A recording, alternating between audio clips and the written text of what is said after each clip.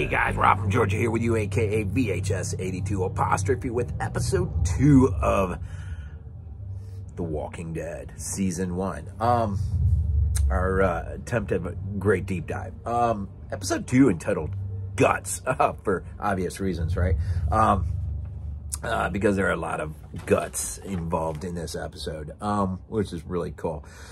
Some of the things, you know, when we look at these episodes, by the way, watch this one in black and white as well. And that just may be a continuing theme. Not that I will never watch these in color, but I'm telling you, this episode was absolutely fantastic in black and white. A couple scenes in particular I hope not to forget about, but Michelle MacLaren, the director, known for really 3 episodes in seasons 1, 2, and 4, pretty much already dead, season 2, and in season 4.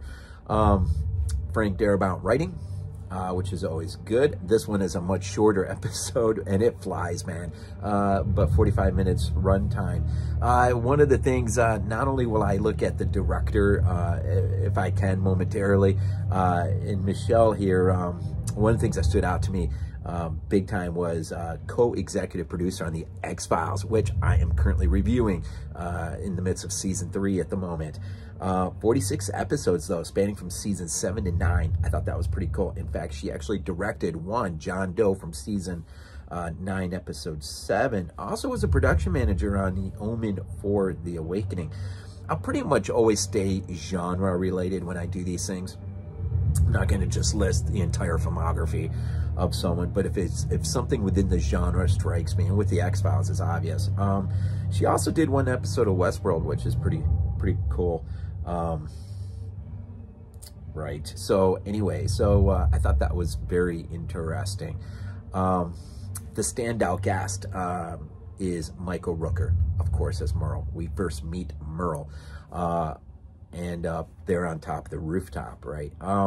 As far as Michael Rooker, of course, most people probably know him from Guardians of the Galaxy. Maybe you know him from Cliffhanger. But if you want to see him pour on some real acting chops, you got to have a strong stomach for this. I can't think of anything better than Henry, Portrait of a Serial Killer. That what he does in this film is absolutely remarkable as an actor. I will say this, though, you really got to have a pretty strong stomach. This one's pretty intense, but it does get across. This episode, Guts, more than any, and I'll showcase this too if it seems to apply.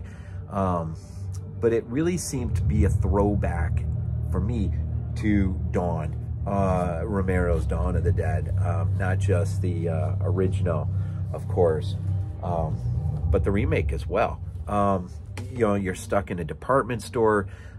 You've got the scene when they're going to escape the department store, and you're backing up the truck in quick manner to lift up the doorways and quickly exit the department store into the truck and, you know, get out of Dodge quick. So it's kind of a combination vibe feel of both the original Dawn and the remake. And if you listen to the commentary with Greg Nicotero and the director, Greg says as much. Although he doesn't refer to the Dawn remake, but I thought there was a heavy vibe there too in that. The intensity level. Look, there's something different about black and white. We're getting ready for a show for Body Bags tonight. In fact, well, it'll already be have dropped by the time you see this episode. But getting ready for an episode top 5 slashers, and so I revisited High Tension. I can say this because this won't even be dropped for a few weeks. But I revisited High Tension, which is in my top 5. And I watched it in black and white. I forgot that the settings on the TV were still set black and white because we had just watched The Walking Dead. And I thought, well, whoa, this might be interesting. I'll watch it in black and white. That movie was out of this world in black and white. That's all I'll say. The scenes in the woods and the chase and everything, and that segues back into The Walking Dead, so I don't want to get terribly off track. There's two really standout scenes for me that work in black and white. In the beginning, our intro to the credits, we find Laurie and Shane will have a little meetup in the woods. Their relationship, which now we're starting to learn, is going to cause some major issues here shortly. I can't remember how long it takes in the arc, but I know we're going to have to cross this bridge at some point here, probably sooner than later. But she leaves the camp initially, going to scavenge for mushrooms. As she's walking through the woods, she starts to have this sense that someone is walking or watching her, following her. The director said the intent was a zombie. We wanted to be made feel like there was a zombie perhaps deep in the woods that was eyeing her. I have to tell you, man, watching this in black and white, this looked like your perfect slasher film where our lead girl is just making her way through the woods knowing someone is eyeing her. The killer is on the trail, right? That just aesthetically was remarkable, and really helped create a really intense vibe. Of course, we know she's there to meet Shane for a little rendezvous of sorts, right? And then you break into the credits, and we get, let's see, we did jump ahead a little bit and watch a few other episodes, which I don't like doing necessarily because I don't want to get things jumbled up, but pretty sure we pick up in the beginning here with getting Rick out of the tank. Of course, it's Glenn that goes out of his way, and this will come back, of course, later on in terms of decisions Rick will make. But this really getting to know Rick a little bit more. Of course, Glenn and his relationship. Glenn will get him after having scaled quite a lengthy ladder up into a building. Will get him into the department store. Of course, when he does, his first meeting with the rest, Andrea and others, T-Dog and Morales and others, it's not quite the most friendliest first meeting, as a result of Rick having to shoot his gun and whatnot, has drawn a lot of zombies. And of course, we'll find out that they're only there on like a scavenging hunt. And so Rick's crossing the path with this group is sort of faded in the sense that ultimately, not to give things away entirely, but I would imagine most of my audience have seen these things a million times. It seems faded in the sense that this is going to be the vehicle to get him to his family. And so we'll get past that initially. Another scene that works really great in black and white is as the zombies begin to pile up out the glass doorways. Once they bust through that first layer, and then there's the second layer, and they're in the store, that looks pretty amazing in black and white as well. We'll eventually get up to the rooftop. We'll eventually meet Merle. I won't try not to get too far ahead of myself here in terms of characters, but the other scene in black and white that is absolutely remarkable is Merle's up there shooting his gun off, like, you know, another nod to Dawn of the Dead, right? Shooting zombies from the top of the mall. And his attitude is such that, man, this dude is a loose cannon if there ever were such a thing. And there is immediate conflict between him and T-Dog, and which results in Merle laying it heavy on T-Dog, and but that brings Rick in, and Rick ultimately is able to subdue Merle, get him handcuffed to the steel pipe. And there's this great moment, man, where the camera is down low looking straight up, and you see Merle against the sky. Of course, I'm watching it in black and white, and it is just such a phenomenal, just seeing him in frame like that with the sky above him, and he is towering over the group just momentarily. But then eventually you will see, once he's, you know, handcuffed to the pipe, him and Rick, their faces fill up most of the frame.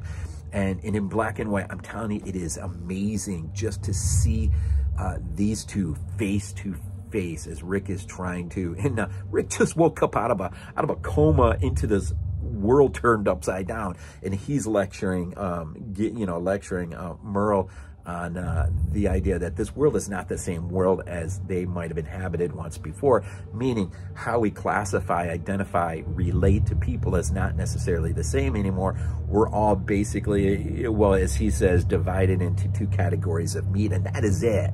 Okay, we're all food. We're all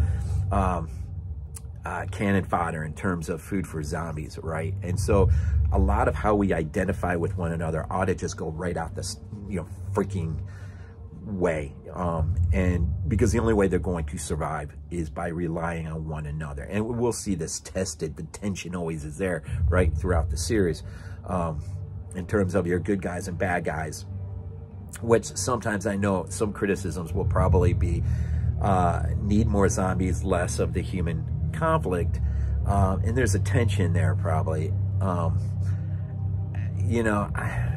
and I'll probably agree with that from time to time, I'm sure. Like I said, we jumped a couple episodes out ahead, and I was already starting to get that anxiety level, like, where are the zombies? Where are the zombies? I want more zombie action. Now, you'll get a really good one a couple episodes down, and we didn't go to, I think we only went out to episode 4. So Michael Rooker, just incredible. Initially, they think they got a way out of here, out of their first option to get out of the is out of the department stores into the sewer systems. That will be a no-go, and as the zombies come through the first layer, they don't have any time. And so ultimately what they lean on is covering themselves. Rick and Glenn will cover themselves in guts in hopes that they can just camouflage themselves in zombie smell and get a vehicle and be able to get the rest of the group and get out of there. And so that involves grabbing a zombie from outside, a dead one, hauling them in, and just axe chopping this thing up, which is a pretty dramatic moment, because even though these people have already been dealing with having to kill zombies, having one that's already dead and just going through the dismemberment process of chopping up a person, it was quite an interesting moment. In fact, Rick even, humanizes the moment by pulling his ID out and relating to everyone who this guy is, and to remind themselves that they're all people with identities, and there's probably not much separating the moment they're alive and the moment they could be like this person on the floor. A little bit of black comedy there when there. I think Glenn is the one that makes the point that he's an organ donor. But they will cover themselves, and for the most part, it'll work. Except it starts to rain. It starts to rain, right? When it rains, it pours. But they've gotten a well enough distance. They're able to make a break and climb over a fence and get the vehicle, haul, get back and get the rest out of the department store. Unfortunately, when T-Dog goes up to the roof to get Merle, I think we're sort of led to believe that's his point.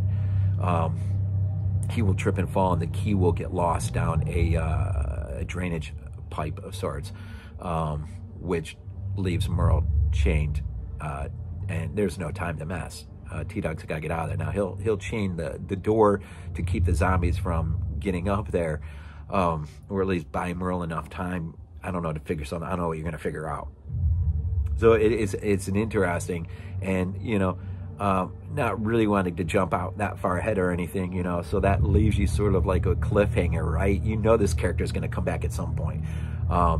When and how is yet to be determined, but yeah. So they are able to get out of there and haul themselves out of Atlanta, and I think that's where the end credits pop in. And so we're sort of left with that of a cliffhanger, narrow escape to get out of Atlanta, and that's where we are at the moment. And we'll be getting into episode 3 in a week. Just looking at my notes real quick.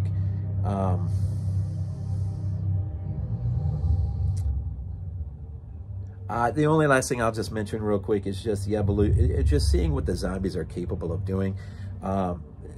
this has been somewhat of an evolutionary leap for this show. They sort of just take into assume zombies can already do certain things that, say, in George Romero's world, took multiple films to see that evolutionary process work its way out. They can already do some of the things. Now, they may not be as technically savvy as we see sometimes zombies, say, like Burial Ground or something. But you know, that is interesting to watch too. What can these zombies, and the fact that the zombies eat animals, right? We already saw them tear into a horse, but here in the sewer system, as they're looking for an alternative route out, they see one eating on a rat. I'm sure the zombie would rather be eating on a person, but so these are just interesting things within the genre that is the zombie genre. So yeah, so I didn't mention Guts, of course, is the name, but it drops November 7th, 2010 is when it aired for the first time. So there you go, and then there. Always try to keep these a little bit shorter than what they do, and as I promised, with this particular series, we'll always end off with Go Dogs! This is not a dream. Not a dream. It might be useful to